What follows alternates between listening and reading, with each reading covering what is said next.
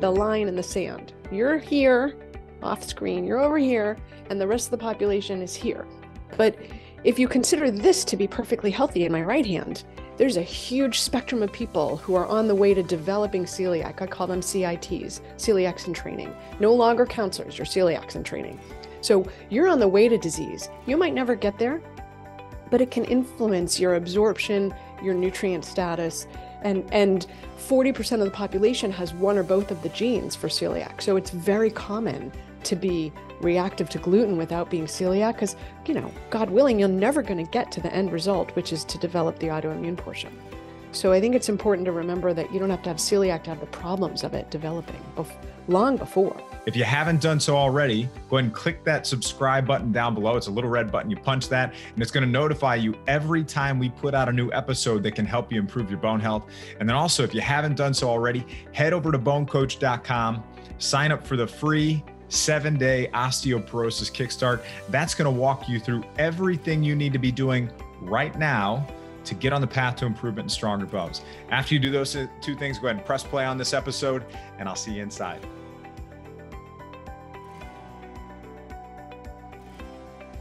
Welcome to this episode of the BoneCoach Show. Joining us today to explore protect your bones, get rid of your toxins is Dr. Wendie Trubow. Wendie Trubow, MD, is a functional medicine practitioner, is passionate about helping women optimize their health and lives as a functional medicine gynecologist. Through her struggles with mold and metal toxicity, celiac disease, and other health issues, Trubow has developed a deep sense of compassion and expertise for what her patients are facing. She's the co-author of Dirty Girl, Ditch the Toxins, Look Great, and Feel Freaking Amazing. Wendie, thanks so much for being here. It's a pleasure to have you. My pleasure, Kevin. Great to be here. I hope today's valuable for people. Let's give them tips and tricks. Yes, that's what I want. And before we get into that, I want to start with your story, because you've had quite the story and the journey before you got into helping all these other people that you've helped. So please share a little bit about your health journey too. Sure. Someone once said to me, your mess became your message. I said, oh my gosh, yes, my mess became my message. So my story is like a camel's back, meaning it has two major humps. Leading up to the first one is the fact that I have the worst genetics. So I have 2 copies for celiac disease, the genetic mutations for celiac. I have 2 copies for MTHFR. I have 2 copies for vitamin D deficiency. So I didn't enter the world with the best genetics. I'm an Ashkenazic Jew. We're completely inbred. So I have the worst of everything. So let's just set the stage. I enter the world, and within 6 months, I have pneumonia. I got antibiotics. My whole childhood was characterized by ear infections, strep throat, ear infections, strep throat. It's this never ending cycle. And we didn't know in the 70s, or I didn't know, and my parents didn't know, that was really a harbinger of food sensitivities.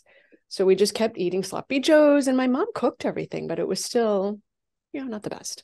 Fast forward to my teenage years, I had terrible iron deficiency anemia. Nothing worked. Taking iron, and they didn't do iron infusions for people like me at that point, because they're like, you're alive, you're fine, you're not a cancer patient. So they just said, take iron more. And I was like, I'm never going to poop again. But I actually took it, and it didn't make a difference. Fast forward to my 20s, when I have what, looking back, I would call room clearing gas. I cannot believe I actually got married, because it was awful. And I just figured everyone had a better cork than I did.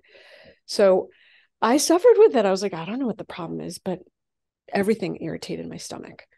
And then fast forward to, I'm through med school. I've gotten married. God love my husband. I've had my first child. I'm on my way to my second child. And literally I can barely get out of bed. I get out of bed because I am the primary breadwinner in our family at this point. And if I don't go to work, we don't have a house. So I go to work every day, but I'm sick head to toe. Brain fog, hair loss, anxiety. I'm pretty high strung, but I'm not anxious, if that makes any sense. I have a lot of energy. I had thyroid issues. I had asthma, heart palpitations, night sweats, wasting. I was deficient in everything, not just iron this time. I had bloating, gas, diarrhea, constipation, sometimes all on the same day, right? Just you name it, and I would kind of cycle through it.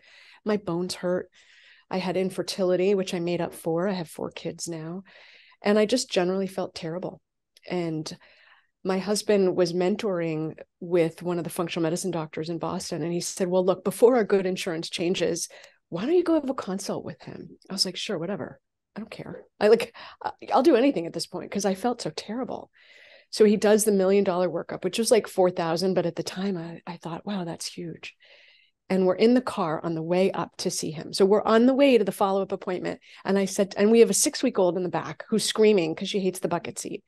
And I said to Ed, call him and find out what's wrong. And Ed's like, we're going to be there in 15 minutes. And I said, you have to call him. Now, I was postpartum and nursing and not sleeping on top of not feeling well. So I was a little bit irrational. And so being a kind man, he calls his mentor and he says, I'm really sorry to bug you, but Wendie's like freaking out next to me. Is there something really majorly wrong? And I pipe up, do I have diabetes? And he says, the doctor on the other line says, you don't have diabetes, you have celiac.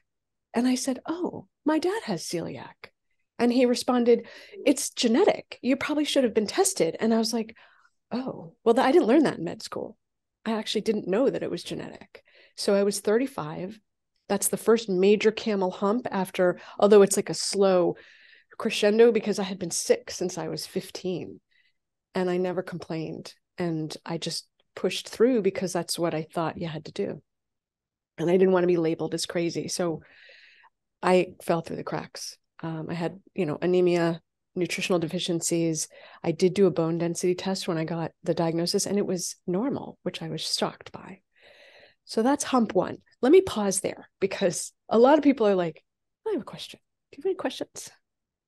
No, I mean, I think a lot of what you're saying too is relatable for people also. I mean, when you're struggling with all these different things and you don't know how to address any of them. And you're just pulling like, please, somebody help me. And then you finally find somebody that is starting to give you some clues. And then you get to the point where you can start moving in the right direction and gaining momentum toward better health. And I think that's what you're getting ready to share right now is how you got to that point. Yeah. And the thing that I'll highlight there is one thing that's so important for people to recognize is that terrible health or great health don't develop overnight unless you have some majorly traumatic event. And so for me, when I looked back, I could see the slow degeneration in my health, but living it was just the way I felt.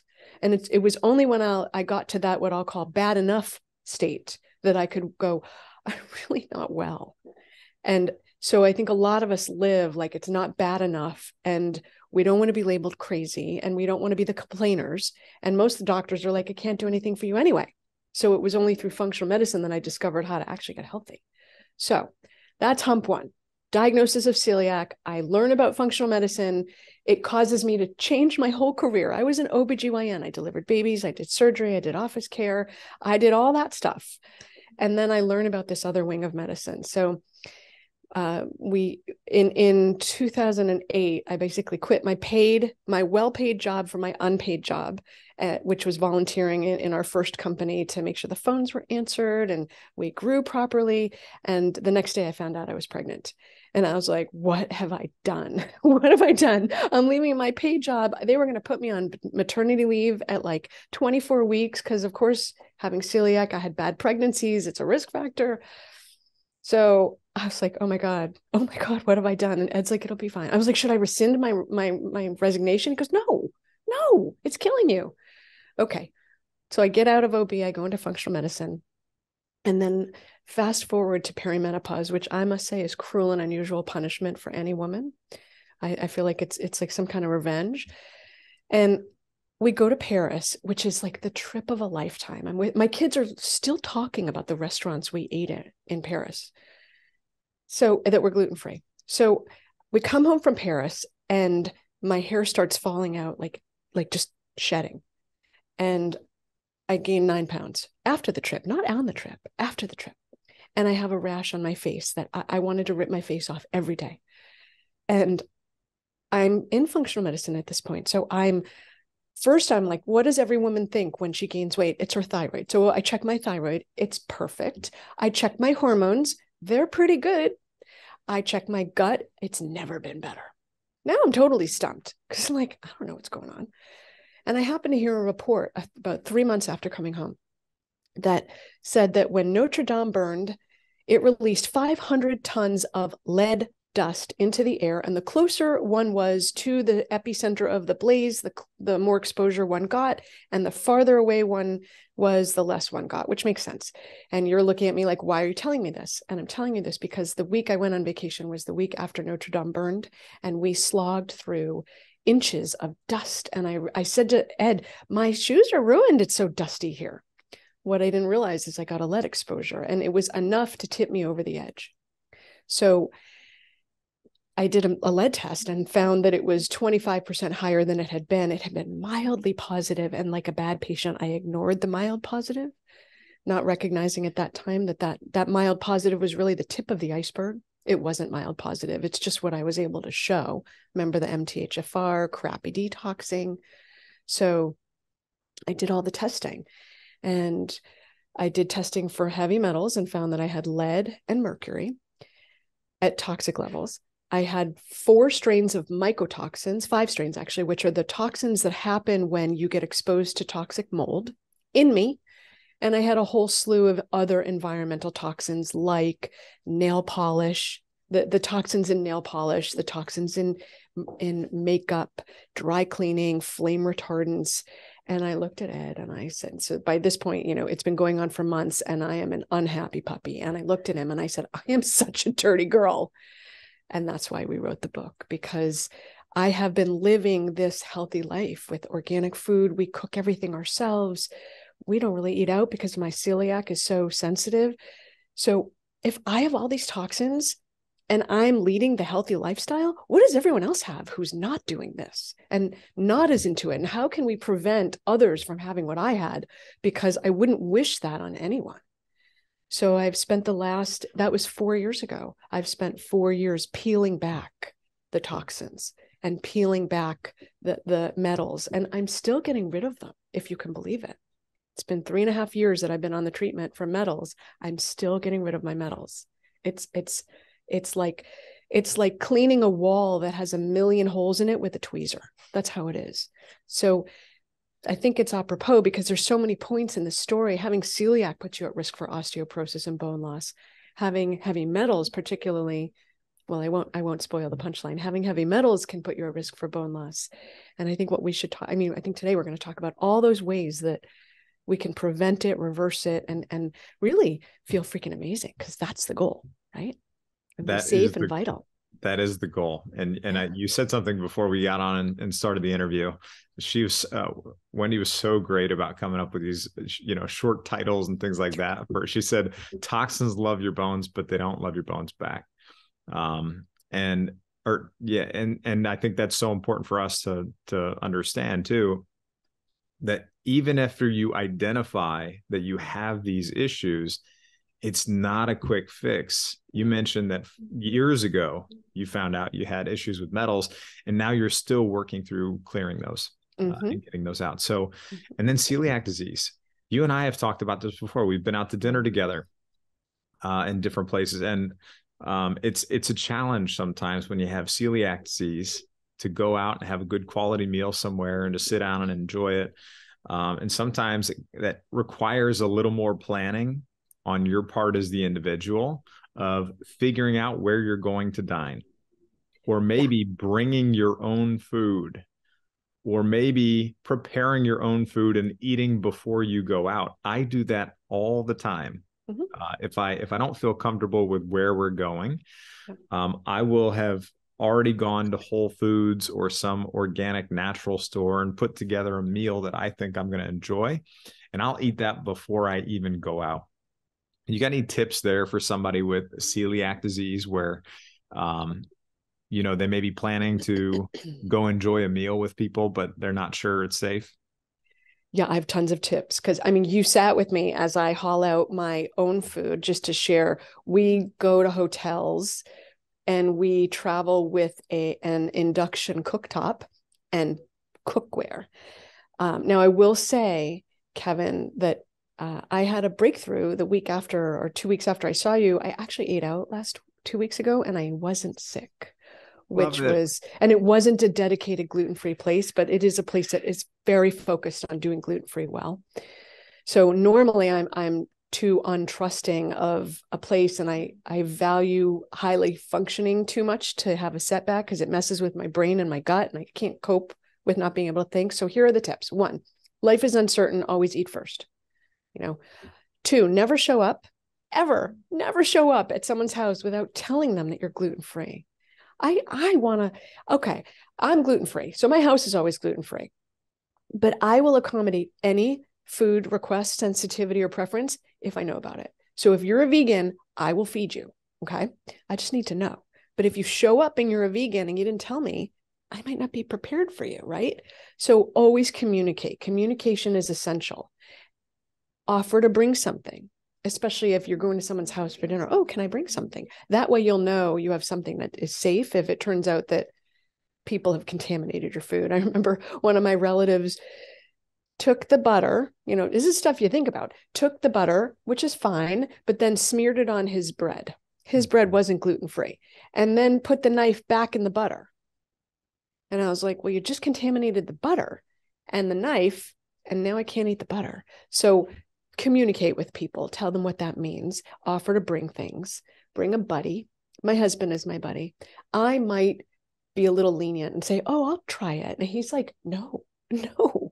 So bring someone who can advocate on your behalf, who's comfortable being the bad guy.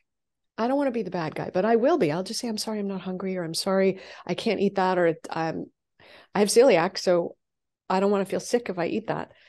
But it can be uncomfortable, especially around holidays when people say, it's just a little bit. And I'm like, well, I get really sick from it. So the best thing I ever learned to say, and I'll offer to all of your listeners, is that doesn't work for me. Nobody can argue with that. Mm-hmm. I use it liberally with my kids too. I have all these children and they're like, let's do this and let's do that. And I'm like, that doesn't work for me. You're not nasty. You're just saying that doesn't work for me. Nice big smile. So practice in the mirror saying that doesn't work for me. Thank you. I'm going to bring my own food, or I ate already, or I brought something. So be comfortable with the boundary, because you deserve to feel good. And there's no reason for you not to feel good and eat something that doesn't work for you. It's not about cheating. It's about what loves you back. If it doesn't love you back, don't eat it. I love those tips. And for those of you that are listening to this, maybe you don't have celiac disease, but maybe you know somebody who is gluten-free or has celiac disease. Wendie and I both have celiac disease, so we can speak from experience and being the person in that position. But I can tell you the reason why this is so important is that, number one, if you're ingesting gluten or proteins that mimic gluten, they can damage the villi and the small intestine. That can, blunt your villi, prevent you from absorbing nutrients. And then eventually your body's going to pull those nutrients from the largest mineral reserve it has, which is your bones. And that can contribute to bone loss and osteoporosis. But not just that, it can contribute to, if you get, we call it glutened. When you eat some gluten, we call it gluten. And it can even be a crumb or a little bit more than a crumb even. And that's why celiac disease is so important. It can cause that damage, but I've had situations where I've been glutened and it has put me out for 3 to 5 days, where I'm just kind of, my energy level is just completely shut down. My whole body aches, like I've kind of been beat up a little bit. And it can take you quite a bit of time to recover from something like that. So it's not always like a digestive issue that you would have following being gluten.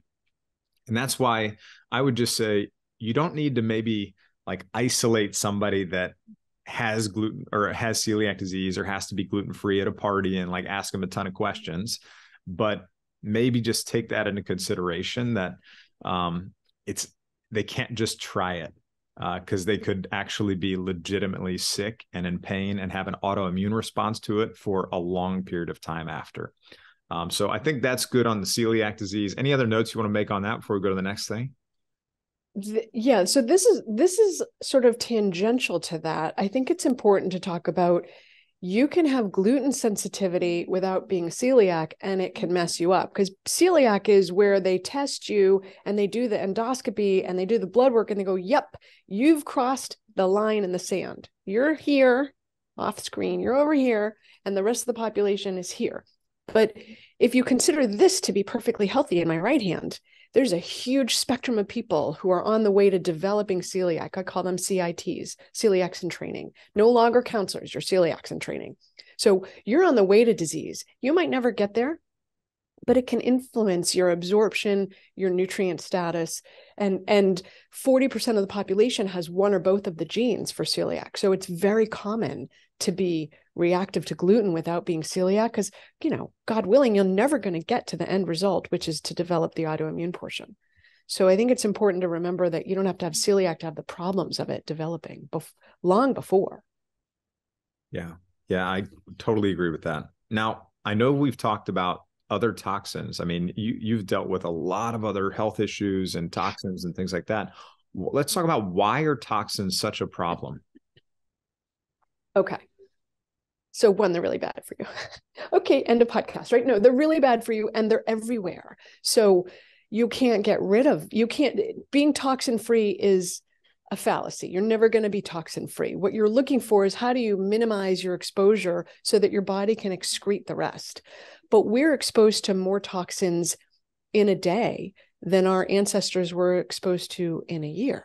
So we're being literally bombarded. So when I say toxins, I mean anything that the body has to struggle to excrete. So let's go through your morning.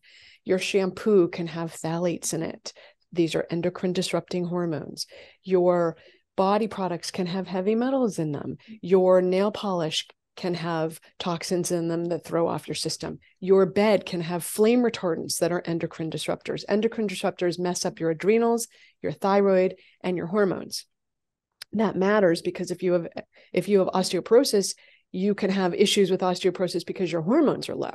So it can throw off your hormones. Your hormones can be a toxin because your body has to excrete them. If you go down pathways that are unhealthy, you're more at risk for developing estrogen dominance, which leads to fibroids and estrogen-dependent cancers. Nobody wants that. Other toxins, paint, construction materials, gasoline fumes, you name it, it's got toxins in it. Plastics. So they're everywhere. There was a recent article in the New York Times about a guy who tried to live a day without plastic, and he couldn't do very many things. He tried not to eat food that was in plastic, except every piece of food that you eat has a little piece of plastic on it. So he counted like 200 violations during his day when he tried to wend through the day. And he brought his stool onto the train. He wore a hand-knitted wool sweater that his wife had been given. So it's almost impossible to avoid plastics and other toxins throughout the course of our day. So it's not about being free, it's about minimizing. So the impact they have on us goes head to toe. Toxins can have you lose your hair, mess up your thyroid, mess with your risk of heart disease, alter your brain function, put you at higher risk for Alzheimer's, dementia, Parkinson's, multiple sclerosis, other autoimmune disease, celiac disease, you name it, being exposed to toxins is implicated. And I don't want to forget to talk about diabetes and metabolic syndrome, because the imbalances caused by toxins directly lead to people's inability to properly balance their sugar, leading to diabetes over time. So it's endless. Goes on and on. Yeah. And are there, specifically for our bone health, are there toxins that are impacting our bones as well? Yes, sir. There are. So I'm glad we didn't spoil it beforehand. Lead in particular loves your bones, loves it. Like no question, no holds barred, lead gets stored in your bones. So anyone who's, born before 1978, let's just put it that way. If you were born before 1978, you had paint that had contained lead. So any home, if you live in it and it was built before 1978 and not gut renovated, you're being exposed to lead ongoingly, because obviously you're restraining yourself from licking the windowsills and licking, you're not doing that. However, as the house settles, and every day it settles, the joists where the ceiling meets the walls, where the walls meet the floor, where the walls meet each other, they grind a little bit. And there's this very small amount of dust, and the dust has lead in it. You walk on it, you breathe it in, you eat it, you absorb it. So you get that lead ongoingly. That's one way. Another major way, you're human and you were born to someone, and your mother gave you 50% of her heavy metals, which means that if your mom had lead or mercury fillings, you got 50% of her body burden. And you pass 50% of your body burden onto your children when you bear children. So that's why successively my kids are healthier down the row. You know, the last one is healthier than the first one because she got the biggest burden of my toxins, and I had undiagnosed celiac, and she was a preemie as a result. So it's a bad combination. So going back to things for lead, women who were born and lived in I'm trying to remember when they outlawed leaded gasoline, but it was sometime in the 60s or 70s, I believe. So if you were living then, you were exposed to lead in the gasoline. And then there's a lot of industrial processes that still expose us. So there's ways that we get exposed. People love to do weekend DIY projects on their old homes, and they're getting a lead exposure. So there's a lot of ways that we get exposed that are sort of unconscious. Yeah. And these heavy metals too. I mean, are there other toxins outside of just the heavy metals also? I know you talked about phthalates and some other things too. What are some of the other big ones that you can think about? So in terms of, I mean, there's so many. The lead preferentially goes to the bones typically, and the mercury is going to your not as much your bones, but more your organs and your fat and your brain. Mm-hmm. The most of the toxins are stored in our fat, which is why it's so hard. Okay, Kevin, I'm going to be real for a second. You don't have any problems losing weight, but for the women in the room, hypothetically speaking, when we hit certain ages, it is hard to take that weight off, and we start to develop muffin tops and pooches. And we're like, where'd that come from? I didn't have that yesterday. How do I have it today? So those types of things can be difficult to lose because they're storing fat. I'm sorry, they're storing toxins. And you can't get rid of the fat until you get rid of the toxins from them. Here's the thing we haven't talked about: alcohol. I'm sure you covered alcohol and risk of osteoporosis on other podcasts, but alcohol is a toxin. So I was talking to a patient of mine yesterday who said to me, she just did a dry month. And I was like, that's so great. Congratulations. And we were talking about how if someone said to you, here is a cup of toxins, it's going to make it harder for your liver to deal with the other stuff it's given. It's going to make you not think clearly, and it'll make you feel horrible tomorrow. Would you like some? You would be like, absolutely not. But somehow we've normalized that it's good to drink alcohol and you're cool if you drink alcohol. But it's bad for your bones, and it's a toxin, and it makes it harder for your liver to deal with the other toxins it's getting bombarded with. So it raises your body's burden overall and makes it harder for you to detox.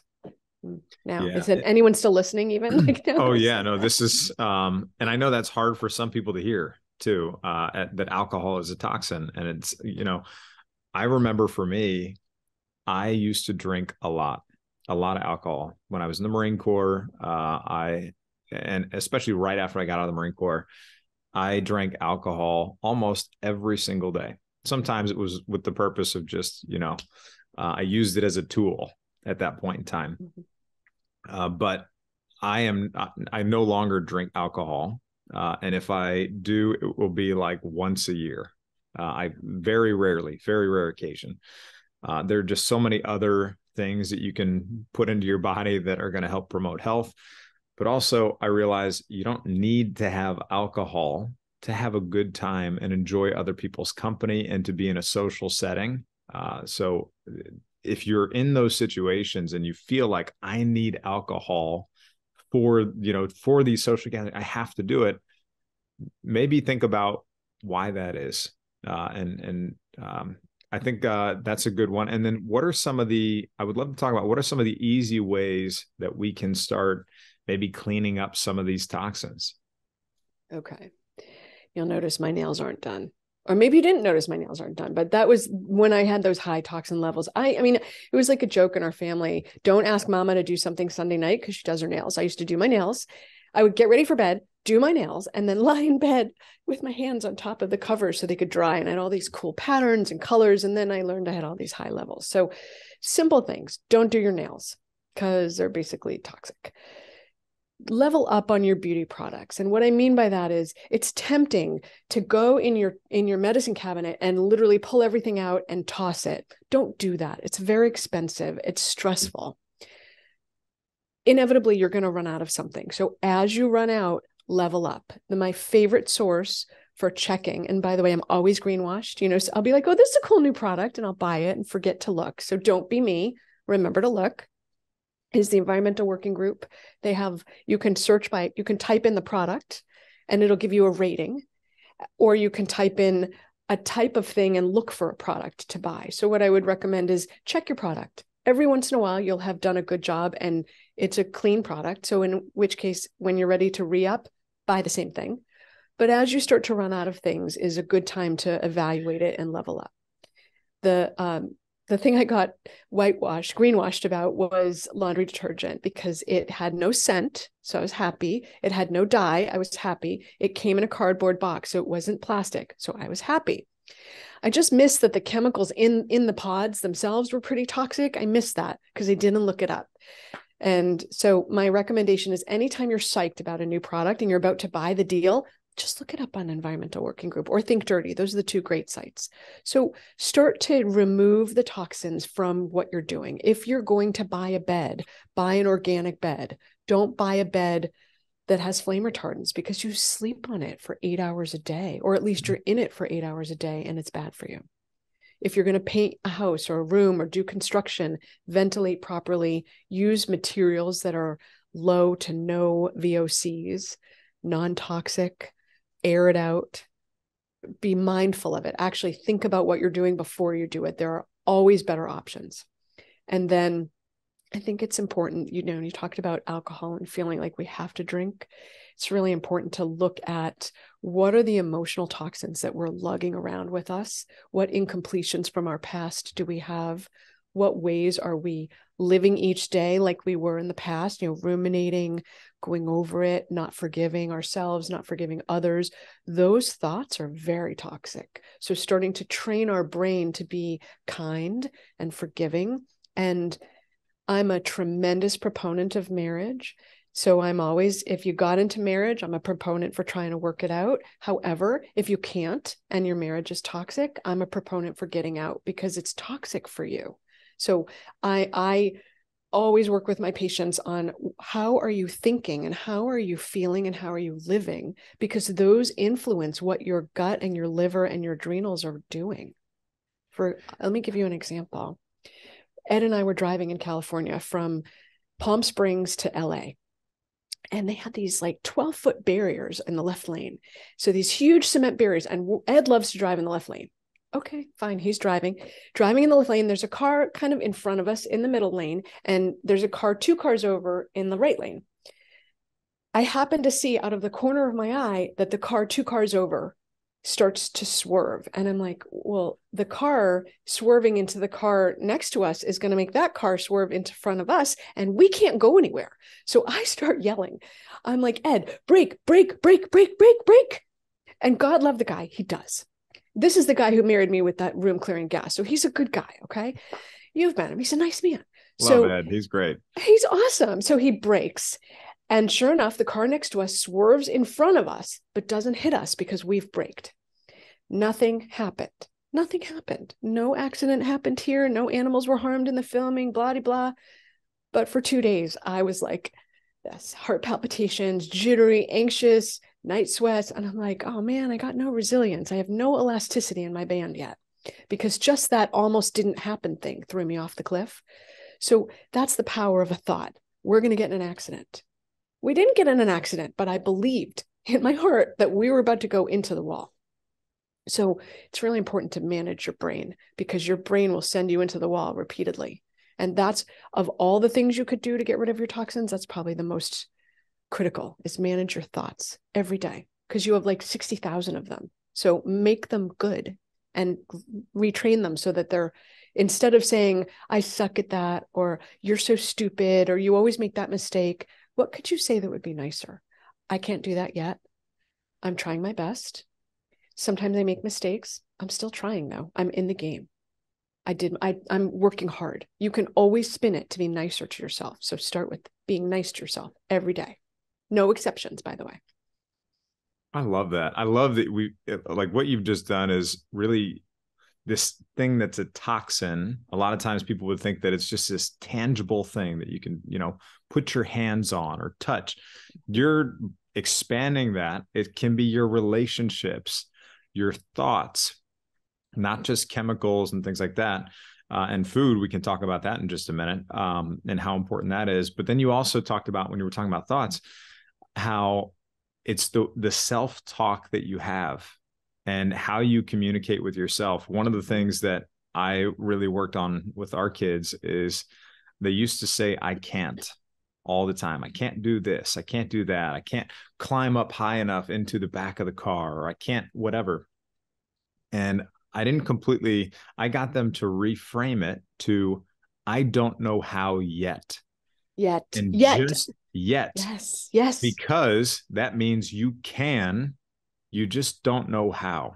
Yes. And I always try to get them to, I can do anything. You can do anything. So I love that you added that in there. Let's talk about food for a minute. What are the sources of toxins in food? Does it matter? What are some, maybe some actionable things people can do when it comes to food also? So in 2 words, food matters. Okay. Yes, 100% it matters. This is where it'll make you nuts, because there's nowhere on earth where the ground isn't contaminated or there's no pesticides. Like everywhere you go, it's contaminated. So this is where it's the do your best, be better, not perfect scenario comes in. So first off, you're never going to be perfect. Have space for it. You're going to screw it up. Have space for it. You're going to travel. Have space for it. We went to Peru. It was so contaminated in Peru. We figured it would be clean because they're poor. So they don't have any money for pesticides, but it's the opposite. They have to do the pesticides because they can't afford to wait for the crops to do what they do. So it's pesticides everywhere. So anyway, back to food. Wherever possible, eat food that's organic. Because if it's not organic, it's been sprayed with most likely glyphosate, which is the world's most common herbicide. It's patented as an antibiotic, meaning it messes with your microbiome, which means your gut is thrown off.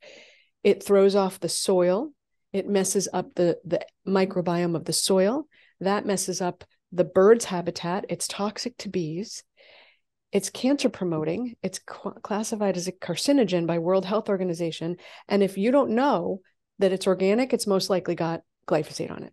So wherever possible, eat organic. And then top sources of foods that have toxins in them, it's a really long list. So let's start with strawberries, kale, apples, grapes, the derivative of those. So applesauce, grape juice, wine, dirty little secret. It's full of toxins and pesticides. So I'm very curious, actually, just as a sort of aside, because with all the wildfires in California, forests sequester mercury. So when they burn, they release all the mercury back into the environment, and it's heavy, so it lands on the ground. I'm very curious about whether that's impacting the levels of mercury in food. I think that there's some studies being started on that because we're getting exposed to it. So wherever possible, eat organic. Wherever possible, try to eat local, because that means it hasn't been schlepped across the country and it's been picked when it's ripest. So meaning it has the highest density of phytonutrients that your body can absorb better. Add in microgreens, organic if possible. When a leaf is born, it has all the nutrients it's ever going to have. So when it's this big or it's this big, it's got the same nutrients. So if you eat a half a cup of microgreens, you've eaten the equivalent of like a bathtub full of adult greens. So try to go for the baby and the micros because they have more nutrient compared to, so a cup of microgreens is more nutrient dense than a cup of grown collard greens or kales. Eat those. They're good for you, but if you have the choice, get the babies in too. Don't eat babies, eat baby microgreens, just to be clear. Okay. Don't eat processed food. When you process food, particularly when you fry it or cook it at high temperatures, you degrade the quality of the food and you create pro-cancer forming ingredients in the oils as they break down. That's not good for you. So try not to do that. Wherever possible, minimize your exposure to grains in particular, because unless they're organic. And even sometimes when they're organic, they have high levels of glyphosate and other pesticides in them. When you process it, you make it easier to digest. So it turns to sugar faster. Sugar is a toxin unto itself. So, by the way, we didn't talk about that. Talking to me is like the bad news bear. We did not have that conversation. But let's pretend we're at the beginning of the conversation and just say, like, ignorance is bliss, knowledge is power. Pick where you flip, and just pretend it's a game. So try to eat organic. Slow down and eat so that you digest your food. Minimize the processed food. And when you can't, get over it and move on. Don't make a big deal out of it. Just keep going. Such good tips. I mean, these are so good. And, if you're thinking about, is it really that important? Do I really need to eat organic? You know what? If it's within your budget and you can do it, do it. And I always think about this too. Would you let someone spray chemicals in your mouth? Like even just a small bit, would you let them do that? Probably not. So why would you want to do that indirectly? Spray it on your food, and then you put that food in your mouth. It's the same kind of thing. So if you can go organic if possible. You also said to shop local. And when you go local, you can go to these local farmers markets and things like that. That's great. I love doing that because, the less time it travels, the more nutrients the food's going to be. And a lot of times the soil may actually be a little bit better quality too. Mm-hmm. But you need to ask those farmers, do you spray? Ask them at the table before you purchase, because especially with things like berries and peaches and all these other things like that, those are highly sprayed, chemically laden fruits a lot of times. So ask ahead of time. And I've actually been really surprised and shocked when I ask them at our farmers markets. Some of the ones that I wouldn't have even thought, they're like, yeah, we spray those, but we don't spray those. So just ask and you're going to get an answer and you're going to know. So thank you so much for sharing those amazing tips. And this has been incredibly helpful. I know you've got your book, Dirty Girl, and you've got some amazing programs that are coming out. Can we talk about the book a little bit and your programs that are coming out, and then where people can find you also? You bet.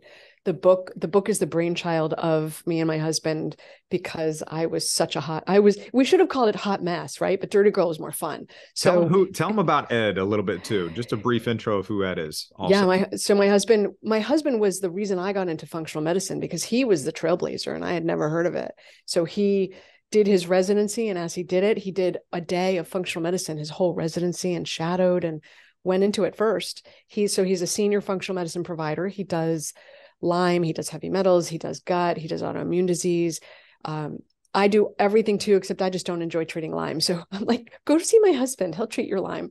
So I diagnose him and then I send them to him. So we do everything between us, and we have a practice where we do functional medicine we have 5, soon to be 6 providers, and hopefully 7. We have 2 nutritionists. We do IVs. We're located in Newton, Mass. And so that's a practice, and we're expanding to a second location this year. So that's my husband in the practice. The book is our brainchild, and we wrote our second book, although it's on pause because our mentors told us, like, you got too much going on. So our second book, which is called Sweaty and Bitchy, will be out sometime within the next year to year and a half. And that's all about how to gracefully navigate the perimenopause into menopause and maintain your power, your body, your brain. So, essentially age well, get better every decade. So that'll come out in a year or so. And then our book is really meant to be part of the Feel Freaking Amazing series, which is all about living the life you love and loving your life. So this is book 1, and it's my story of how did I learn about the toxins? How did I get rid of the toxins? And how can you do that for yourself? It's really a roadmap to, I think someone said, a roadmap out of hell. And I was like, okay, well, maybe not quite so dramatic, but it is a roadmap to go from where you are into greater health and to feel freaking amazing. And that brings me to the Feel Freaking Amazing program, which we have launching soon. It's an 8-week program that combines an elimination eating plan. I don't say the word diet because that implies temporary and you have to die to do it. So I don't like the word diet. I like eating programs or eating plans. So it's an elimination program where you eliminate the top allergens and then systematically add them back in to see how you react while you're cleaning up your brain and your toxic thoughts and cleaning out your pantry of the foods that are unhealthy and cleaning up your house from the toxic cleaning products. So it's an 8-week program that goes over your whole life, essentially. And that'll be launching actually quite soon. By the time people listen to this, it'll be live. And then we also have a non-toxic, we have chapter 1. We have chapter 1 for people if they want to say, oh, well, let me see if I like this thing. Chapter 1 is live on dirtygirldetox.com. So don't go to Dirty Girl. That will not get you what you're looking for. It's Dirty Girl Detox. You can also find the book on Amazon. Again, don't look for Dirty Girl. Look for Dirty Girl Trubow or Dirty Girl Detox book. That'll get you in the right area. Otherwise, you're going to go somewhere else that you don't want in your history, just for the record. And then did I tell you everything and how to reach me? It's, I'm on all the social at Wendie Trubow, MD, and I'm sure you'll put in the show notes how to spell it. It's different. I changed it when I was 13 just to be different because my friend was Wendy. So I changed my name. And I'm on Instagram and Facebook, and we have Dirty Girl Detox, and our company is 5journeys.com. So I'm everywhere. And we have a podcast. It's the 5 Journeys podcast, Live Like You Matter. Love it. And I'm such a fan of your work, and I love Ed too. You both are amazing. I love this conversation. And for everybody listening right now, if you found there were some great nuggets that Wendie shared here, if you found it helpful, be sure to share it with somebody you know. Hit like if you're on Instagram or YouTube or wherever. Hit like, subscribe to the podcast and the YouTube channel. And then also, if you find these things helpful, it's always great to hear when people leave positive ratings, reviews, and things like that. So please do that. And I would just say, if you want to find all the resources, show notes, everything that Wendie mentioned here today, you can find all of those over at bonecoach.com/Wendie Trubow, Dirty Girl. And then we'll have all those resources there, including free access to chapter 1 of the Dirty Girl book, which was so kind of Wendie to do for us. Wendie, I want to thank you again so much for your time, and thank everyone for listening. We'll see you in the next episode.